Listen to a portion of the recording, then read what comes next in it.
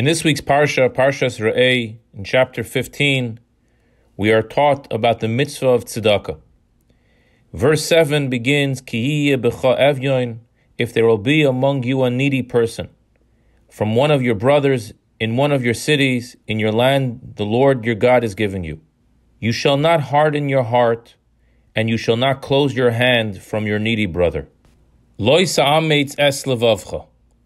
What do these words, do not harden your heart, mean?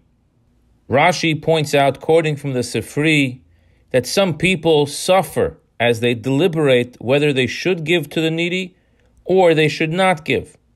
Therefore, the verse says, you shall not harden your heart, teaching us not to listen to that voice that attempts to persuade us to keep our money and not give it away to one in need. There's a beautiful story told about Rab Nachum from Chernobyl. Rab Nachum was one of the great Hasidic masters, born in the year 1730, passed in the year 1787 in the city of Chernobyl. He was a disciple of the Baal Shem Tov and later of the Maggid of Mezrich. A Chassid once brought a gift of 300 rubles to Rab Nachum of Chernobyl, who was a very, very poor man all of his days.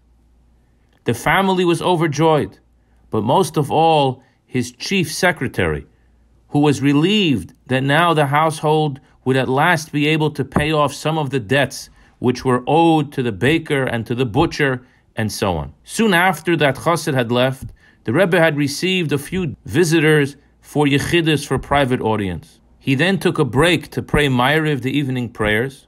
He then closed himself in his study for a period of time, and later resumed a series of private interviews which continued until late into the night. When the last visitor had left, the chief secretary, who was responsible for the household expenses, called on the Rebbe in order to receive the long-awaited money needed to settle the accounts.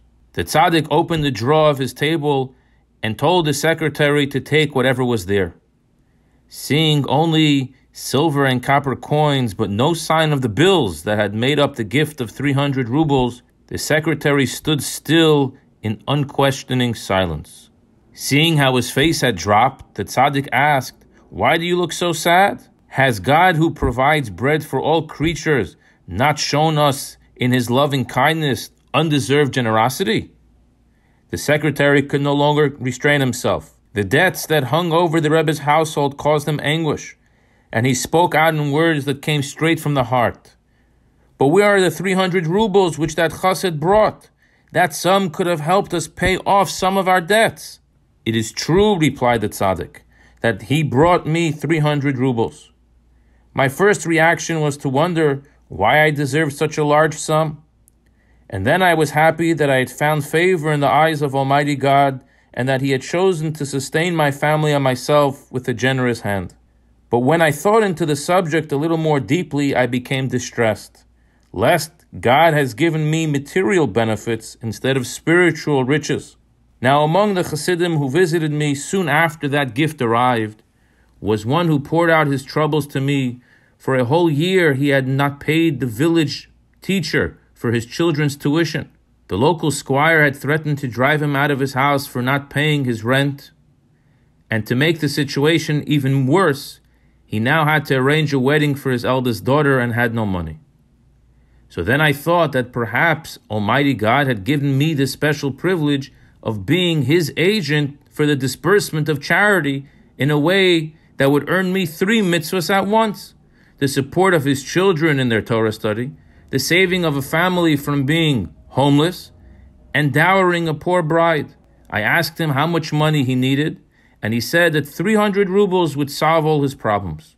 I decided therefore to present him with the whole amount I had received. But then another thought came to mind. An amount such as this could bring relief to many families. Why am I giving such a large amount to just one person? Let me divide it and help many, many families. This view also seemed to be correct, and I could not decide between them. And that is when I closed my eyes in my room so that I could weigh both arguments. After a little while, I arrived at the conclusion that these two views came from the good inclination and one from the bad inclination, and that the view which proposed dividing up the amount for several families did not come from the good inclination. How did I know that? Because if this had been the view of the good inclination, then as soon as the money reached me, he should have expressed his opinion as follows. Nachum, here, take the 300 rubles and divide it up into 6 parts. Give away 5 to the needy and keep 1 for yourself. But he did not say that. Only after the Almighty had made it my privilege to heed the good inclination, and I decided to give the whole amount to that poor chassid, only then did this voice come along and try to speak to me in a crafty way. I therefore took the advice of the good inclination. I called in that poor fellow and gave him the entire amount. Years later, when the Friedrich Rebbe, the previous Lubavitcher Rebbe, Rabbi Yosef Yitzchak of Lubavitch, told over the story, he commented as follows. From this we learn that discernment is more essential to the practical aspects of divine service than is comprehension or emotional involvement.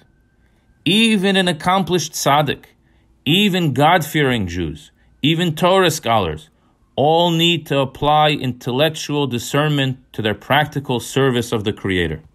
This week we bless the upcoming month of Elul. Elul is the time for us to reflect on the past year. We take stock of what we did correct, and it is our chance to improve and correct our laziness, mistakes, and errors. For this, we must use our gift of discernment, beginning with charity, not to listen to that voice which masks itself in reason and tries to harden our giving hearts. And then we can apply it to all other areas of life as well. May we merit to see great blessings for ourselves and our loved ones. I wish you a good Shabbos and a good Chodesh. Ksiva v'chasima tova, l'shana tova u'mesuka.